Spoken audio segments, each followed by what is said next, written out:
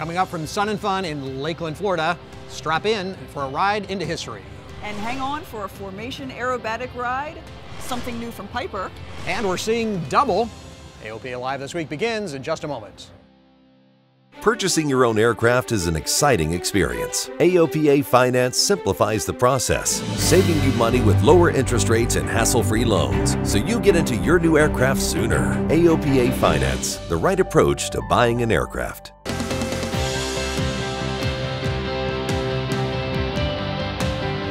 This is AOPA Live This Week with Tom Haynes and Melissa Rudinger.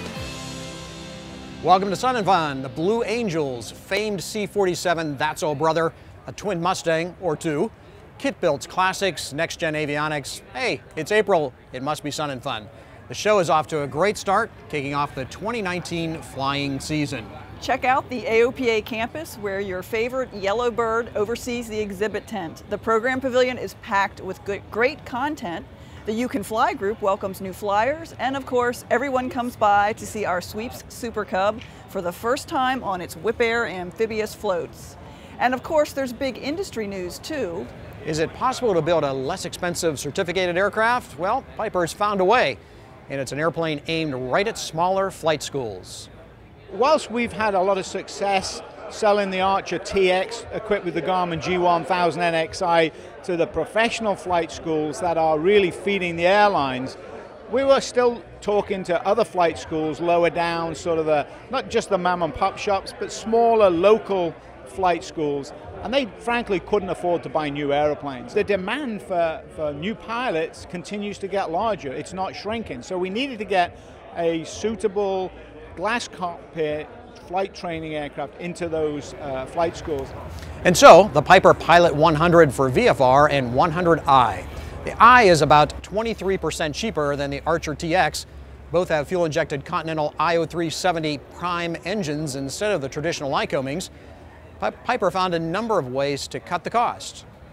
We've eliminated some features. We've looked at our production manufacturing techniques to the point where a lot of the plastic parts, we're going to start printing those using a 3D additive manufacturing printing machine. A newly certificated Garmin G3X Touch instead of a G1000 also brings down the cost.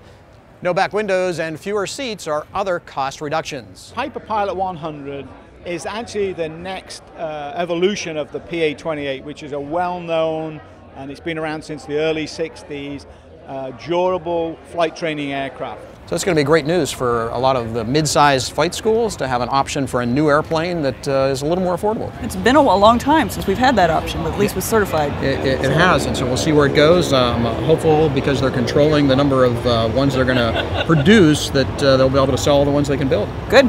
Stay tuned. Great news. And more big news from Piper, a big order. In fact, the largest order ever in the company's history, 240 aircraft to L3 Technologies Commercial Training Solutions. Right now, what we're looking at least from most of the studies, and not just independent studies, and also if you look at the Boeing study, you're looking at about 635,000 pilots that are going to be needed over the next 10 years, and especially when you start looking at, over 20 years. It's a pretty bleak picture because we are definitely not replacing enough pilots at this time in order to meet that demand. So the options are one of two: is to change, do something else, or we got to start making more pilots. And that's why L3 needs all of those new Pipers. The first part of the order includes 7 Seminole Twins and 19 Archer TX singles. And Tom, the pilot shortage is very real. It really is, and it's great to see them building these airplanes, and they've got a global footprint at L3, so it's nice to see these American-made airplanes heading all over the world. It's very impressive. AirCam announced a new version of its distinctive twin kit airplane. The AirCam was originally designed for a National Geographic photography expedition. The new Gen 3 version adds more capability, including a third seat and higher gross weight. It is possible thanks to an upgrade to the Rotax engines. So people have been asking for a third row option, a third seat option for some time now. It's really the advent of this big bore kit that has made this possible for us. We've been watching the development of that kit for several years. It bumps the 912 ULS and IS from 100 to 115 horsepower. The Gen 3 AirCam also has several structural improvements to support the extra weight. AirCam says the new kits will be available in a few months. Gen 3 kits cost $70,000, about $5,000 more than the standard kits. Textron Aviation had some upgrades to Cessna singles to show off as well. With nearly every category of aircraft model on display, Textron Aviation presented one of its largest displays ever at Sun 'n Fun. Many of the upgrades are new avionics packages with the latest and greatest from Garmin. But particularly notable is the optional electric Kelly Aerospace air conditioning system that can be started from outside the airplane by line personnel.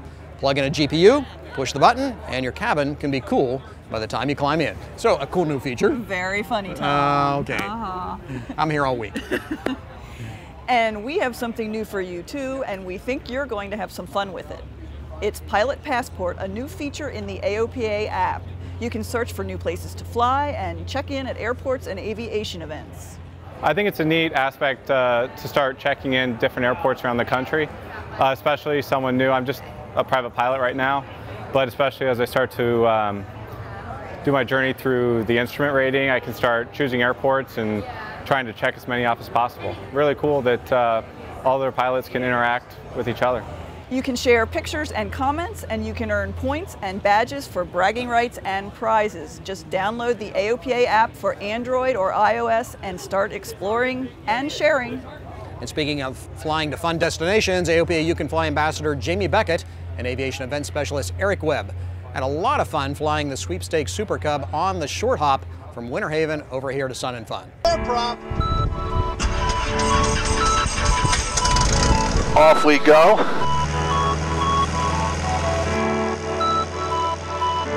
Actually have a perfect morning. It's relatively calm winds, just enough to see the surface of the water. We've got a really stable air mass, good visibility, everything's fantastic. Yeah. This might be the best flying into Sun 'n Fun I've ever had. You want to try a water landing? Yeah, let's do it.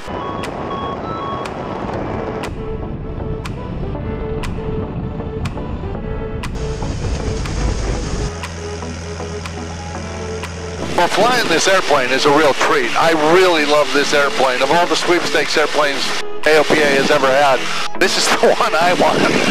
Unfortunately, I can't win it unless I quit. I was going to say we should just quit and put our name in for it. Touch and go.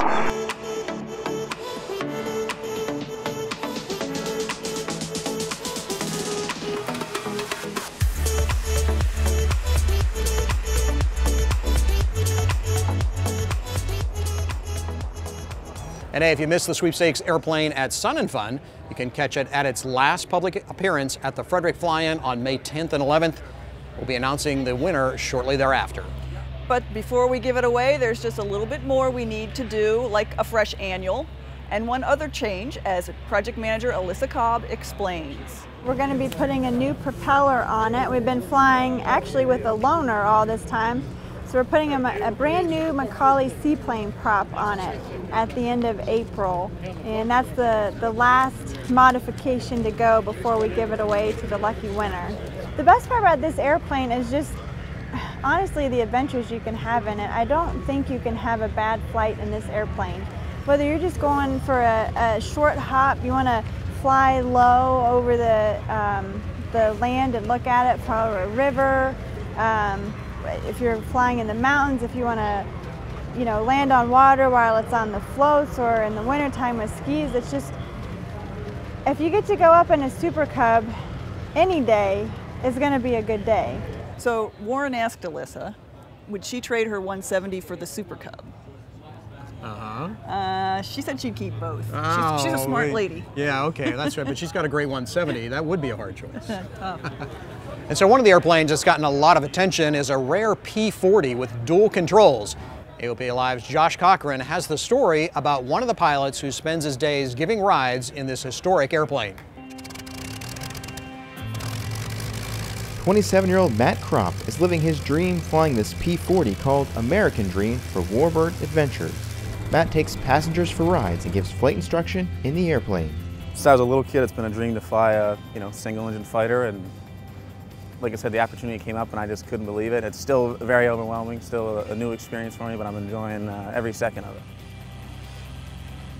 Matt was mentored by Tom Richard, the owner of Warbird Adventures. We have a lot of volunteers that show up at the hangar, and they start sweeping the floors, and they start wiping down airplanes, and eventually start working on airplanes, and they start taking lessons, and we bring them up. I can't tell you how many have gone through the hangar, but it's a fair few. And we got to pass this on, and we got to keep World War II aviation alive. And Matt is also passionate about sharing his love of flying with others. It's awesome because for most people, and even myself, it's kind of a once-in-a-life opportunity, a dream come true. Matt has flown a variety of airplanes. He spends most of his time flying something much different than a P-40. I'm a corporate pilot out of the New York area, flying the Gulfstream 550. So how does a P-40 compare to a Gulfstream? Nothing compares to this. And Matt encourages others who dream of having a career like his to go for it. Shake as many hands as possible. Don't be afraid to get dirty and volunteer, because I literally started off as a volunteer at this facility. Did not know anybody there beforehand. I just showed up, and this is what I'm doing now. Just don't be afraid to get your hands dirty. Josh Cochran, AOPA Live. So what a great story of a young guy making it happen. It is. It doesn't hurt to ask, does it? It does not hurt to ask. Good for him. Hey, when we come back, a milestone for Mr. Mustang. And seeing double, AOPA Live this week from Sun and Fun continues in a moment. Purchasing your own aircraft is an exciting experience. AOPA Finance simplifies the process, saving you money with lower interest rates and hassle-free loans, so you get into your new aircraft sooner. AOPA Finance, the right approach to buying an aircraft. Welcome back to AOPA Live at Sun and Fun. Part of the fun, of course, is seeing the warbirds fly. A crowd favorite, the P-51 Mustang. And one pilot is particularly identified with the Mustang, so much so they call him Mr. Mustang. And this week he's marking a major milestone. Lee Louderback is flying his 10,000th hour in the P-51 Mustang in front of the Sun and Fun crowds. AOPA Live's Paul Harrop caught up with him during the celebration. He's the man, the one you go see if you want a PhD in Mustang. This week, he's crossed 10,000 hours in the type, but Lee Louderback says it's not about him. It's really a privilege and honor to get to fly the airplane this much. And if you think about it, it's about the guys that flew these in combat. Much of Lee's time has been training others in the Mustang, from one-off demo rides to Stallion 51's flagship Mustang checkout course. Hope that we made a difference in the safety record of the high-performance propeller-driven airplanes like the Mustang. And we now have completed 195 graduates of our program. It's a very intense syllabus held to a high standard, but all that training is not without its costs. 10,000 hours, that's hard on these machines. I can't imagine the maintenance that goes into them. Oh gosh, if you look at the time I've got in the airplane, it's only because of the maintenance support. And in a humorous way, I've broken the Mustang 10,000 times, but I've got two twin brothers, Peter and Richard Louderback, that have fixed it 10,001 time. And the Louderbacks sharing in a moment of celebration with the champagne toast at the Mustang Corral on the Sun and Fun flight line, each playing their role in keeping them flying. It's like taking a national treasure out for a flight. Paul Harrop, AOPA Live. Congrats, Lee. If you want to learn more about the Stallion 51, our cameras were there for their 30th anniversary in 2017. Find some more awesome air-to-air with the Mustangs on our YouTube page. Just search Stallion 51. And the AOPA You Can Fly program celebrated a milestone here at Sun and Fun. The 100th new flying club that You Can Fly has helped get started. The boss presented an award commemorating that to the Midway Flying Club out of Midway Regional Airport in Texas. And this club got started at a You Can Fly Rusty Pilot seminar. So I went to the Rusty Pilot seminar to get back into flying. And Pat Brown had, in that afternoon, a flying club seminar, the minimum cost max fun event. He put me in touch with a couple of pilots who had thousands of hours, formed together because of Pat Brown, and got the resources there, helped us get the club formed and all those type of things. So it was a lot of fun. And we have a whole bunch of resources for flying clubs on our website, including a flying club locator if you want to join one, and information on how to start a club of your own. That pilot town meeting was also an opportunity to update pilots on AOPA's push for FBO fee transparency. And the good news is that many FBOs are signing on to the Know Before You Go best practices and posting fees online. The freedom from paying from unwanted services is really important to us to represent the pilot community, the user community. But we've engaged in a panel of experts that are FBO operators and making sure that we understand their needs, their abilities, their capacities, and their business models so we can help represent those views and working with NATA as well. Know Before You Go is a campaign, and it's a minimum expectation to have this on board. So what is our industry doing about it, NATA? So we have, as has been mentioned earlier, a white paper come out that encourages the FBO industry to do this, to put their fees online, to get them posted. Many FBOs are now posting fees in AOPA's airport directory online. So real progress on this. It is. It's great to see some of the FBOs stepping up and putting their fees online. We welcome to put them on our airport directory online, and we make it really easy for them. Yes, just go to the website. It's a really helpful tool for pilots when they do that. Yes. And one of the big draws to Sun and Fun is the air show, and one of the crowd pleasers is the Phillips 66 Aerostars aerobatic team. AOPA web editor Jim Moore had a chance to fly along with them on a flight. I'm Jim Moore. I've done 4 years of IAC competition in the Super Decathlon. I have flown in an extra before, but this is my first time flying an extra in formation.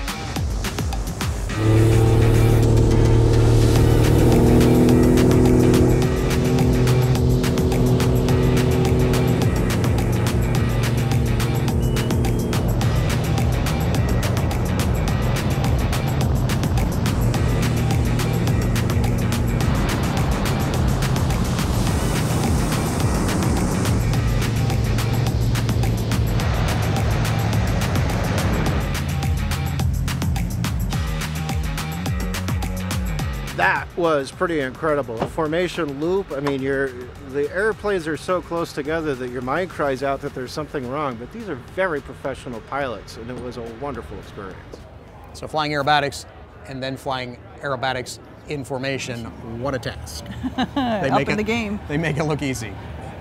This year marks the 75th anniversary of D-Day. A squadron of C-47s is preparing to go over to Normandy to recreate the event. Among them, the airplane that led the invasion 75 years ago.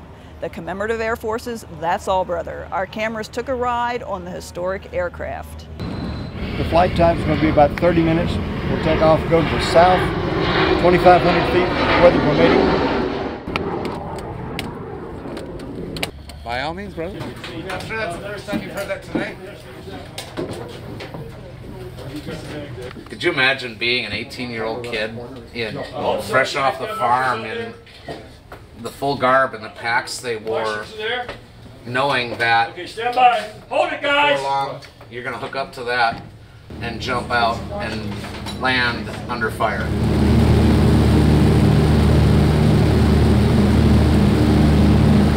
Well, it's such an honor to be allowed to fly That's All Brother with the history of its being the lead airplane during the D-Day mission, and to be one of the few pilots that actually get to share this story with everybody in the world.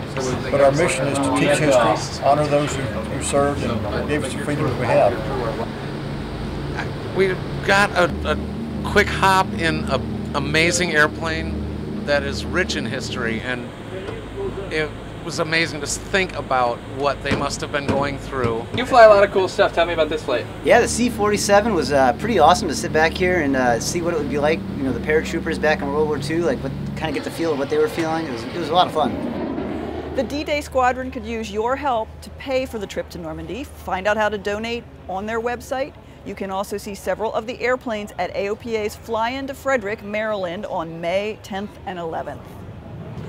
That's going to be really neat to see them come to our flying. I mean, what a special occasion, our 80th anniversary, and getting to have those airplanes there before they head across the ocean. Absolutely, I'm really excited. We're going to have period parachute jumps out of those C-47s and a memorial flight down over DC. It's going to be great. So as we're putting the show together, we got word of the arrival of a unique aircraft, the XP-82 Twin Mustang. We hope to have more on that next week, but that leads us to this. It's got to be the best way to get around Sun and Fun we've seen yet. We ran into a grandfather who went above and beyond for his grandkids, building what has to be the coolest stroller ever.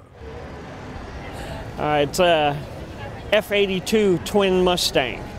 They were built back in '45, and they were primarily escorts for the bombers. My son has 2 grandsons. He asked if I would take a Peton pole that I had built for them, pedal plane, and cut the tail off and make a air camper out of it, a 2-holer. And I could, but I decided that this was more practical and something different. And so it's motorized.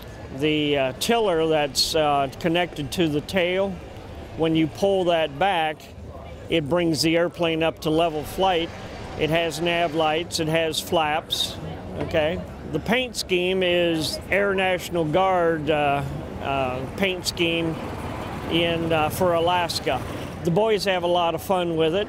They love it. Matter of fact, when we get ready to come out on the field, they can't wait to get in it. And they've got the air show wave down and everything, you know, so, and the thumbs up, you know, they love it. They love the attention. What a cool creative grandfather. It is. I was here when he brought it by. It's got working nav lights and propellers that spin, so yeah. That is lucked out in the grandfather lottery. Very clever. Good on him. And that's it for this year from Sun and Fun. Thanks so much for watching. As always, we like to hear from you. Our email is aopalive@aopa.org. And we hope to see you next Thursday for another edition of AOPA Live this week.